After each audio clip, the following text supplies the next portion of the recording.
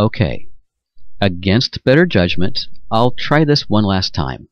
This time with no sarcasm, no parody, no humor whatsoever, since Jarrah White has no appreciation at all for that sort of thing. First, I don't know where Jarrah got the idea that I said that he said that Tidbinbilla was not NASA's facility. I didn't say that anywhere in my critique of his Exhibit D series.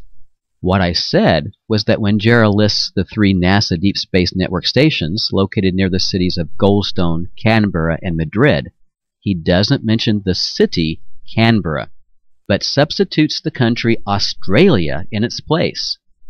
As I pointed out quite clearly in Exhibit D, the tracking stations in Goldstone, Australia, and also Madrid are all owned by NASA, and therefore are not independent parties, as the propagandists have claimed.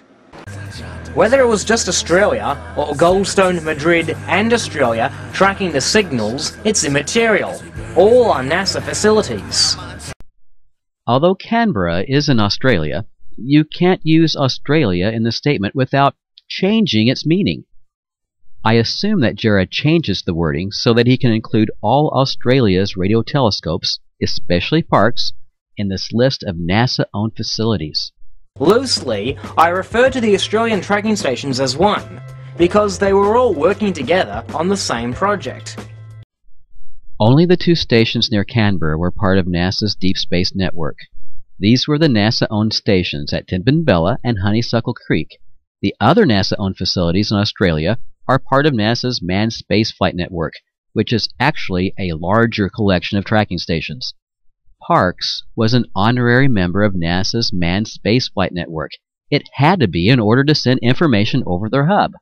But Parkes was not owned by NASA, nor was it operated by NASA during the Apollo days. Jarrah can point to statements on the Parkes and Honeysuckle Creek websites saying that Robert Taylor was in charge of NASA operations at Parkes during the Apollo 11 mission, but that does not imply that NASA employees were in control of all operations at Parkes at that time.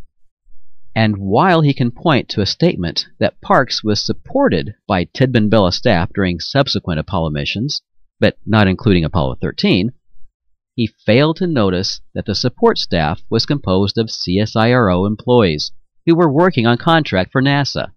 Not only was Parkes part of the NASA Manned Spaceflight Network, NASA's Robert Taylor was in charge of the operations during the Apollo days and controlled all the data that Parkes relayed to the network.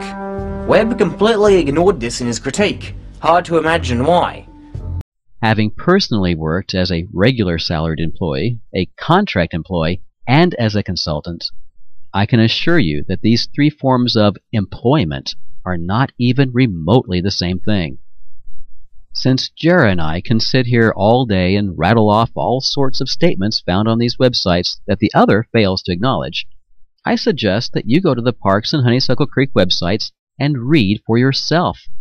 Links to these websites are in the description to this video as well as my previous videos. Please, read the story of Parkes' involvement in the Apollo mission and judge for yourself what the true story is. Which statements are consistent with that story, and which statements are being taken out of context to support a dubious claim.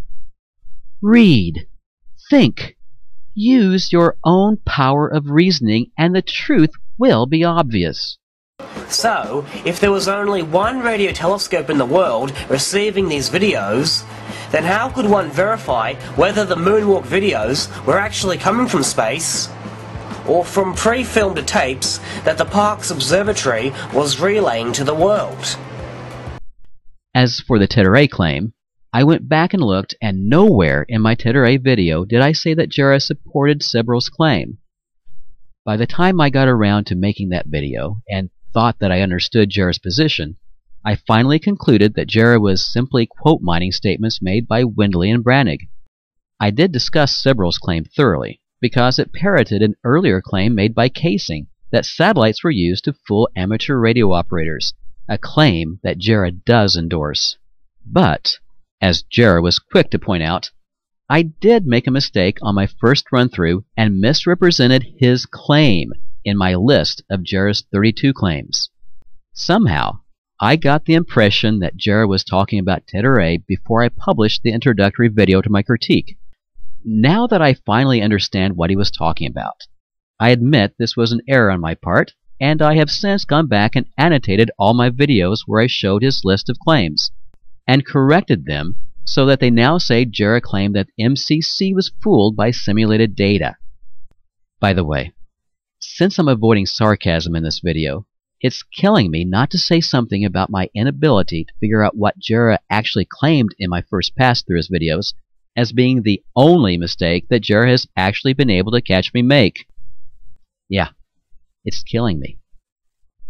And finally, as for the observation I made on the Frank Byrne interview, it seems that Jarrah himself has done a magnificent job of backtracking or saving face by suggesting that it was Rainan's prerogative to use either the shotgun mic on his camera or the lav mic pinned to Frank's chest.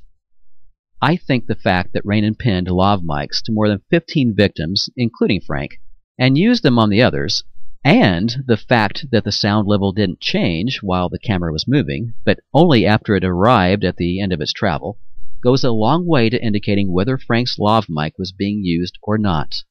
This was one of the antennas that we received telemetry data from the spacecraft. You decide.